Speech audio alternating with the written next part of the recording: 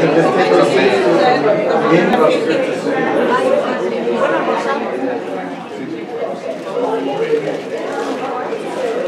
Good morning again and welcome to the Frost Art Museum at FIU. Thank you for being here for our conference today, and also we hope that you'll stay for the reception in the evening in honor of Dr. Juan Martinez. My name is Jorge Luani. I'm director of the Cuban Research Institute, which organized today's event. Before I proceed, I'd like to acknowledge the co-sponsorship of several partners within FIU and other institutions. First, the Kimberly Green Latin American and Caribbean Center. Secondly, the Frost Art Museum. Also, the Miami-Dade County Public Schools and Cuban Art that will be sponsoring tomorrow's lecture in the evening.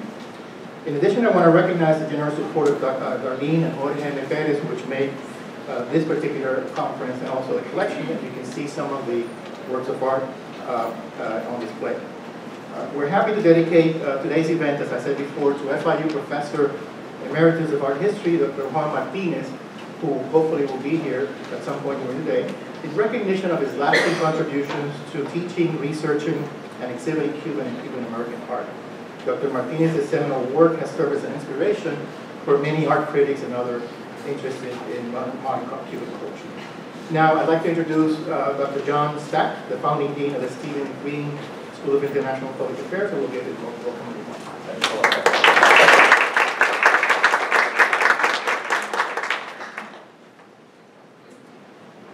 Thanks, Jorge. I'm thrilled to be here.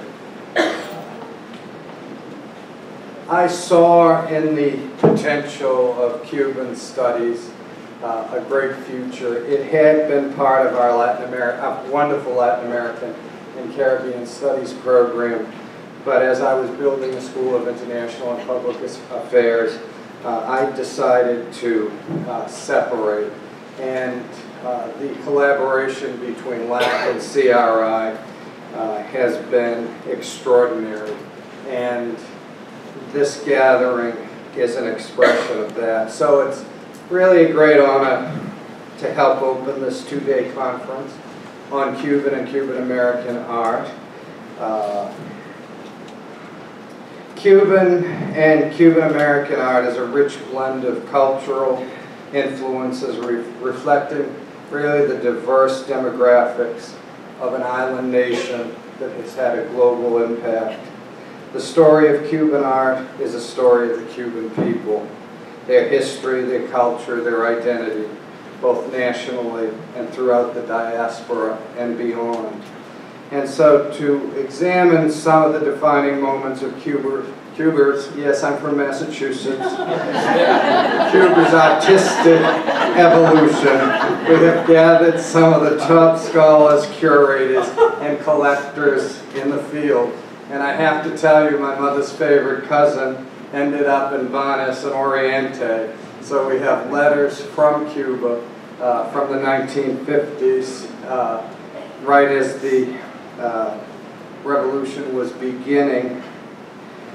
So to illustrate these defining moments, we will reflect upon some of the best-known masters of Cuban art through Jorge and Darlene's wonderful gift to the Green School and the Frost Art Museum. I'm so grateful to the Perez's. Jorge told me in an email that he really wished he could be here. In many ways, that was the easiest and most flawless gift the Green School has ever received. He had met with scholars and representatives at the University of Miami, where he's a member of the board. Then he came over to visit us. And he said that he had great admiration for public universities. He studied at Ann Arbor at the University of Michigan. And so we talked about the mission of FIU, and I was invited with Carol Damien to their house, and we went through the collection, and it was an incredible experience. So let me express personally my gratitude to the Perez family and their support of the Green School and certainly of CRI. I also want to add a word to Jorge's lovely dedication to Juan Martinez. Juan had been my colleague for a long, long time here. I love the man. I admire his work. His book on Cuban art is really a classic, and I'm sorry that Juan is not with us at this moment. He's made a lasting impression, inspiring students, scholars, and art critics to better appreciate Cuban art. And last but not least, I want to thank Lisa. Lisa, stand up. Lisa Picard is here from the Kimberly Green Latin American and Caribbean Center. Lisa, thank you for all the work that you do to support it. She deserves it. She deserves a good applause. I want to thank the Philip and Patricia Frost Museum here as our hosts, and really particularly our partners in the Dade County Public Schools. That is what Jorge Perez wanted. He didn't want this to be a static collection. He wanted it brought into the community, and we're doing it through the wonderful teachers from Miami-Dade. So thank you for all of your support and participation in this incredible event. Really, my friend, the director of CRI, needs no introduction, but he's going to get one whether he likes it or not. Jorge brings to FRI an incredible resume in anthropology, where he is a professor in our Department of Global and Sociocultural Studies. No one has studied the diaspora in all its complexity more than Jorge Perez. The volume that will likely come out of this conference will be an example of that. So Jorge, I'm so proud to work with you, and I'm honored to be here. Everyone, Jorge Juan.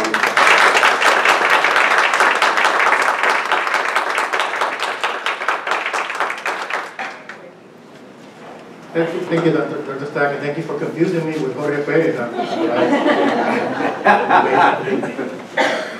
I would like now to ask Claudio Rodriguez, curator of the Frost Art Museum, to come to the podium. I welcome you as well.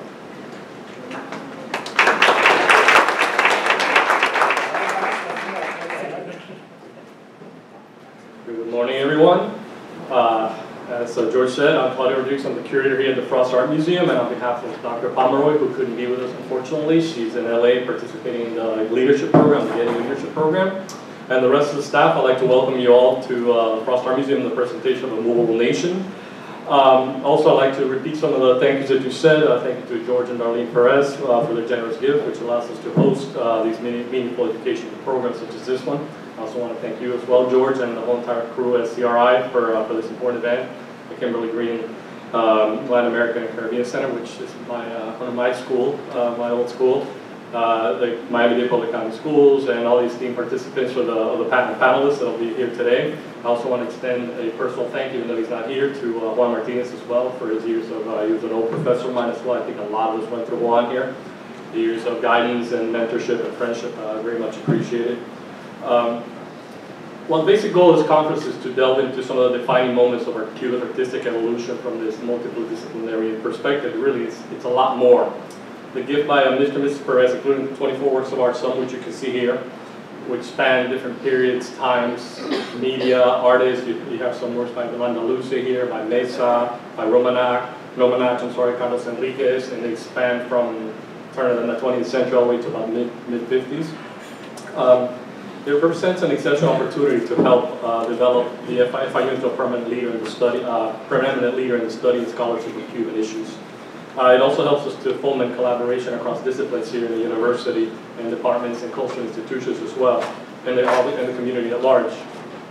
The outcome, I think, of these collaborations is going to be proved to be substantial and extremely exciting for us all here involved. And also, I get to play with these works of art, and I'm going to include some of these in the permanent collection exhibition, which I'll get to a little bit later. Also, before I go, I'd like to sort of introduce, tell you about our summer and fall schedule, which is going to be Latin American heavy, as well to invite you to come and see some of our openings. First, July 8th, coming up a couple of weeks, we're presenting the work of Manuel Carrillo, which is a Mexican photographer. It's a little suite of 32 works, I believe, we have that came in from our permanent collection. And it's dealing with issues of Mexicanidad and mid-century photography. And then across in the Grand Gallery, featuring Possible Worlds, which is contemporary Mexican photography. It's 9 Mexican artists dealing with fantasy and fiction, so it's a nice counterbalance from traditional Mexican photography to the contemporary Mexican photography. In the fall, we're going to reinstall our permanent collection, which hasn't been done in about 9 years. So we'll be reinstalling our permanent collection. In this permanent collection, we will include some of the Perez gifts, including some Jose Bedia works. We also have some other works by Kun Bermudez and so on. And in the fall, it's an exciting schedule because we're turning it again completely over to Latin America. I'm working with OAS Museum, the AM Museum in Washington, D.C., and we're looking at their collection of abstract expressionist works across the continent. And it's going to span about 6 decades in about 20 different countries. And then in November 4th, Miriam? November 4th, we're opening Rafael Soriano, Artists in Mystic. And it's a major retrospective of Rafael Soriano and all his works. So I'd like to welcome you again November 4th, September 9th, and July 8th. And I'll be around if you want any more information regarding any of the exhibitions here. So once again, I would like to welcome you to the Frost. No, we don't have an aquarium or a planetarium, art museum. Thank you, and welcome.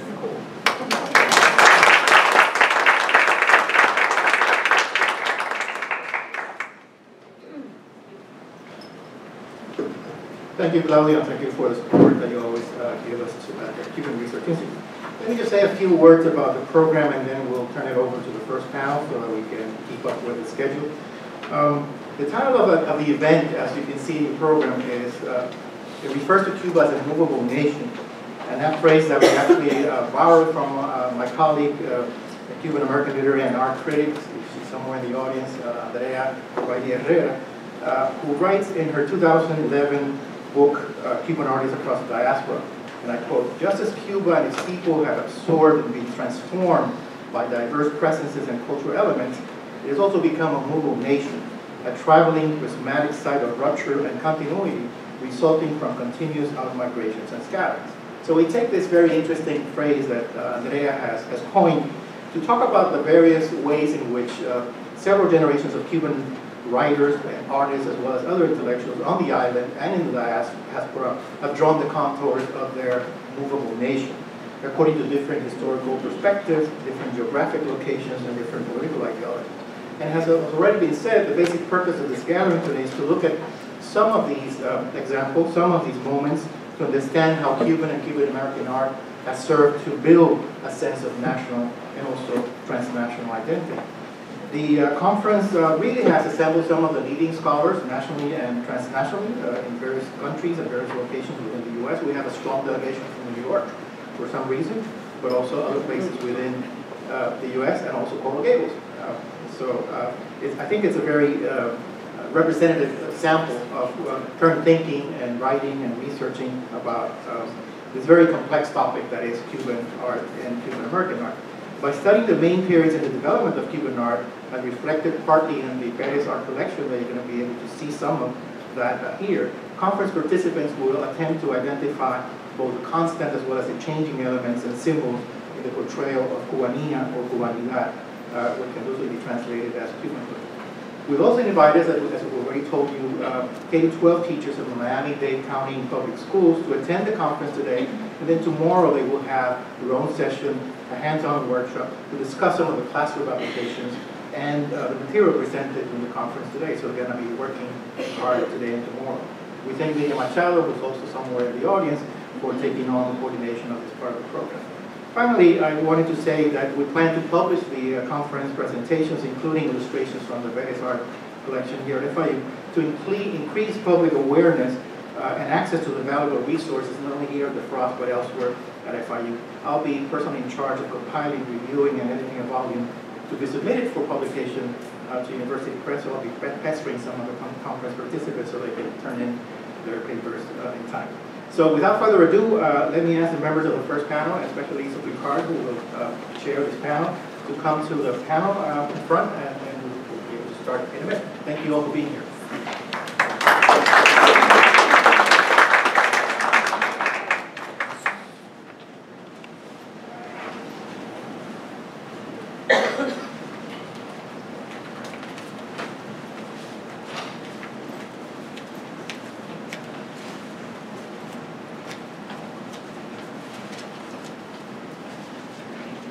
Everyone.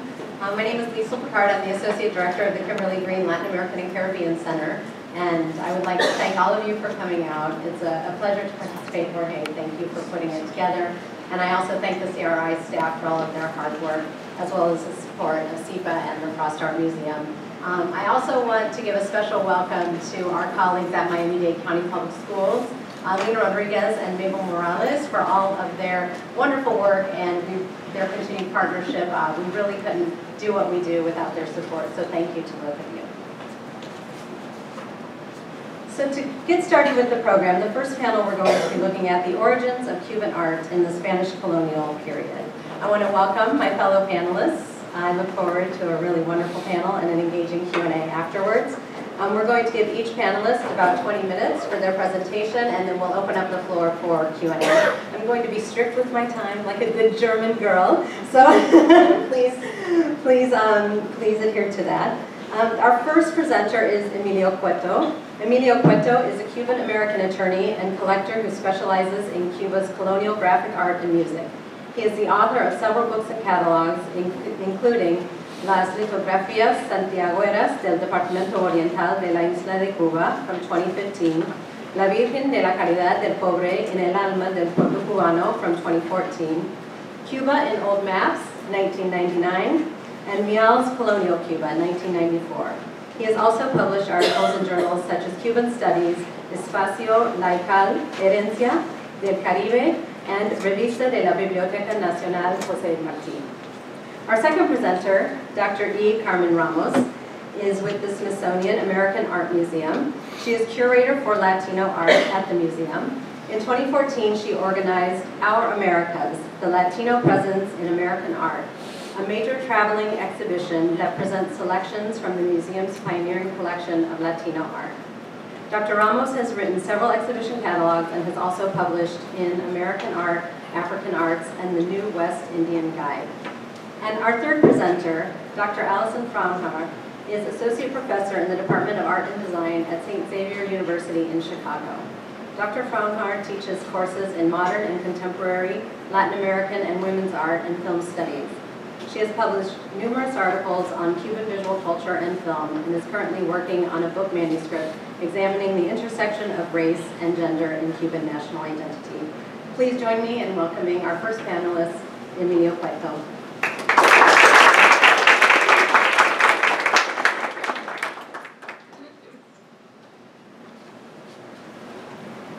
Good morning, everybody, and thank you very much for being here. Thanks especially to FIU for inviting me to share with you the results of many years of collecting and thinking about Cuban colonial prints. And the title of my, since this was about identity, I titled my talk, Constructing Our National Identity Through 15 Projects. I'm going to talk about 15 major projects which shaped the way we looked at ourselves and the way people look at us. During the 120 years that elapsed between the 1760s and the 1880s, 15 graphic projects were initiated at various times by various people and in various places for the purpose of describing our identity as a nation. By the 1880s, these Cuban prints had formed a large and valuable corpus of images, allowing people all over the world to get to know us. We will then, I hope this is the way to do it. Now, how do you move? The arrow on the right. Sorry? Arrow on the right. Yeah, I did the arrow and it didn't happen. Towards there? Towards there? To the oh, it moved, yeah. Oh, okay. So I divided the I'm going to talk about the major period, the golden age of Cuban prints, which is between 1760s and the 1880s. So you can see a contrast between 1492 and 1762, which is 270 years. I've only uncovered 8 images of Cuba, not much. And then between 1760s and 1860s, which is 120 years, I'm going to describe 15 projects with 349 images. So as you can see, it's a big jump from the earlier part to what happened next. At the beginning we got, which I believe is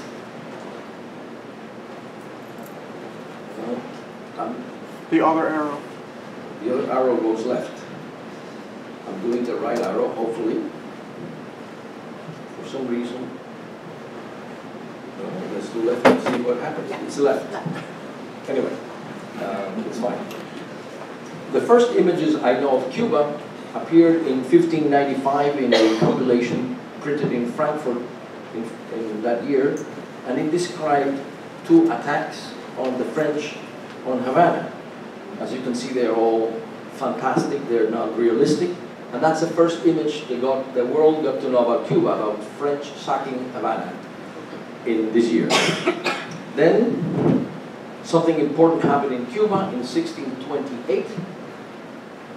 The Silver Fleet, which was a major combination of ships that would come once a year from the New World to Spain, bringing the treasures of Peru and Philippines, and they would all converge in Havana, and from there they would be convoyed and protected by the Spanish fleet so that they would be safe in the trip. Well, they weren't safe on 1628 because Admiral Pinhane from Holland cut the ship off Matanzas, and of course this was a great event, a great defeat for Spain, a great victory for Holland, and that took a life of its own in the world of printing.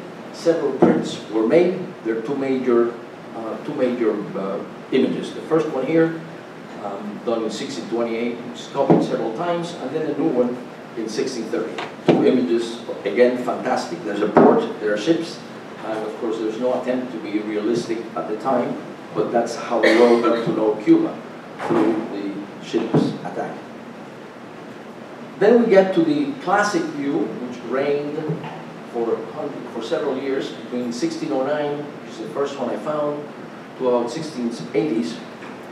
And there's this classic view where you have, it first appeared in, I don't know where you have the little, maybe this is the one.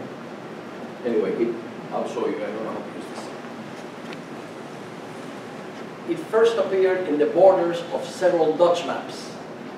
And this is a map of America by Hondius of 1634, and in the various Dutch maps of the early 17th century, views of Havana, all of them invented, taken by descriptions of travelers, because Spain obviously did nothing to describe Havana, unfortunately.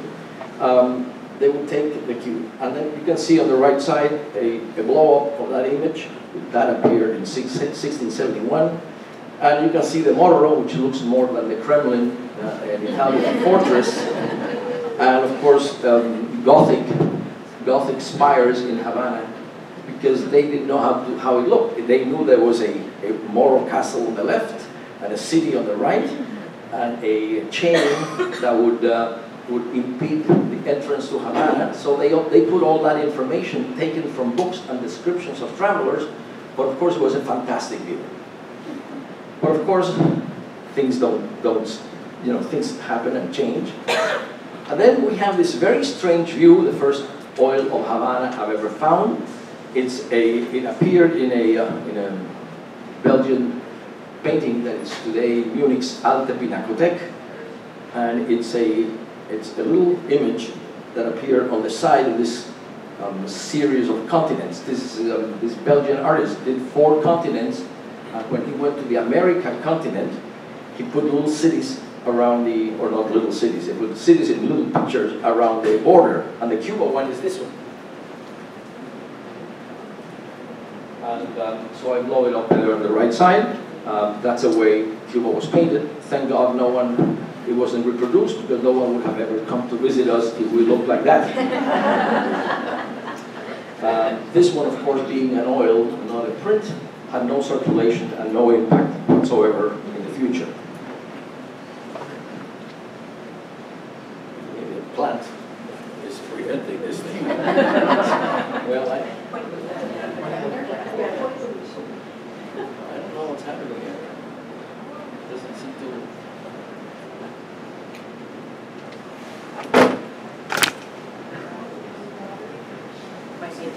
Oh, sorry.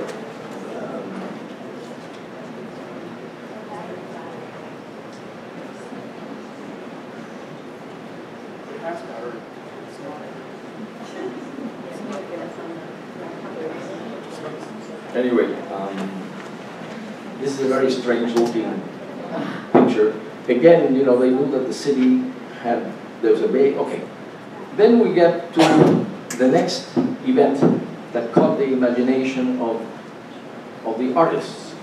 In 1519, the then mayor of Santiago de Cuba, Hernán Cortés, decided that he had other things in mind rather than rule little Santiago, and went on to conquer Mexico. Of course, that being a major event in the history of the continent, that event caught the attention of the artists. And we have these views, again, fantastic. None of these views are real, depicting the departure of Cortés from Santiago Bay in 1519.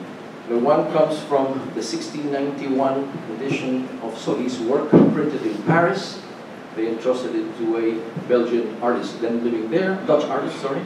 And the next one is the same. That image had about 10 copies made in various editions of the Solis work. As you can see, nothing major. And then the next one, you have the next. And then this is the Spanish. This is the only Spanish view of Cuba in 270 years. It's a little vignette on the frontispiece of a book of 1724, 1726. Again, you have Cortés. I mean, there's a picture of Velázquez, who was a colonizer of Cuba, and you have the departure of the 3 ships of Cortés towards Mexico, and the little guy saying hello, which is bigger than the 3 ships. So that's about it. And then, thank God, as far as this paper is concerned, the British arrived, because the British changed everything. I was just reading yesterday a new book that's coming up soon by Lisandro Perez, a professor from FIU, and he pointed out that if 153 ships had arrived in Cuba a year before 1762, the year the British were there, 780 ships arrived. So the arrival of the British in Cuba changed everything, but it was extremely important for the history of Cuban art. But for the first time we had realistic images of Cuba, because the British had the wisdom of having in every ship they had an artist on board, an artist who would then take pictures of what they saw and do maps. So the history of Cuban cartography really starts, the printed cartography starts with the British, and also the history of Cuban views. And then we have the first project, and that was by engineer Durnford. He managed to do 6 views of Cuba, and those are the first views that we know of realistic of Cuba. This is the old square and the St. Francis Square, both still in Havana. Next. The next 60 years later, we have the next project trying to show the world who we were, and that's from a Frenchman named Hippolyte Garnelet, who lived in Havana in the 1820s, and he took his images to be etched in Paris in aquatint. And you have the old square, the same square we saw before, and the arms square before the statue and before the templete were built. Next. Then we have the major figure in our whole history, Frédéric Mial, a Frenchman who was asked by the society, the Royal Society of Cuba, to come and live in Cuba and bring a lithographic press and start a whole album. It was the first Cuban attempt made in Cuba, the first images printed in Cuba that tried to travel throughout the island and show us who we were And these are two images. One is from Pinar del Rio, a coffee plantation. The other one is of Regla.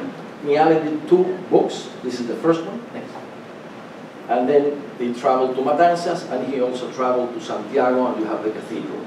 This compilation of 53 views is the most important that had ever been done in Cuba, and the first attempt ever to paint all of Cuba and show it to both Cubans and to the world. Next. Then we have a competition. Miale brought competition. Two Spaniards, Fernando de la Costa and Laureano Cuevas, opened the Spanish Lithograph Center in Havana, and he had a plan, the same plan, to travel through Cuba. And he did, the whole album consists of 85 views. So again, a major undertaking of depicting Cuba. We have two Havana views, the theater, which disappeared in the 1846 hurricane, and a little chapel. Next. And then they traveled to Matanzas. Those are two views of Matanzas. But then, unfortunately, the enterprise went broke, and they never finished the entire island. So we ended up with only 76 views of Cuba and a few of Matanzas. Next.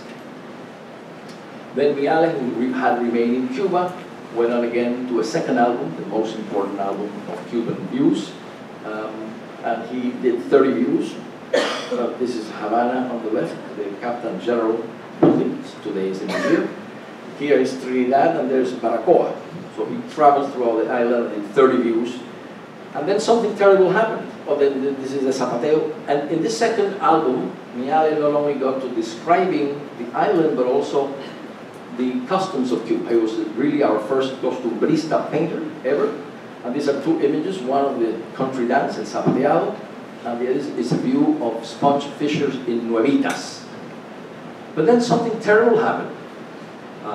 A German-based company established in Havana, Bernardo May, decided to plagiarize the work of Miale. And it did not only once, but twice. The first time, this is the copy, he copied 27 images out of the 30 of Miale, and just put his name on it and sold it. Of course, Miale was quite upset when he saw that, and he sued. He had not, he couldn't prove that he had obtained the copyright, and therefore he settled out of court and left Cuba, a little upset, I suppose. And then the My company decided to do the second work, which is done in Berlin in color. Next. And then he plagiarized Miale. These are more known than the Miale ones because they're in color, and color happens to be very attractive. Next. And then the May invented the most, probably the most reproduced image of all colonial times of Cuba. You can see the contrast between the original and the right one. The original, of course, is accurate because Miale saw it in Cuba, and the Germans did it in such a way that did an unrecognizable picture. The wheels of the Quitrin are smaller. They thought this girl here was a little uncomfortable, so they pushed her to the back, creating an impossible posture because the Quitrin could not hold 3 people. It was only for 2 people, and a little strapontin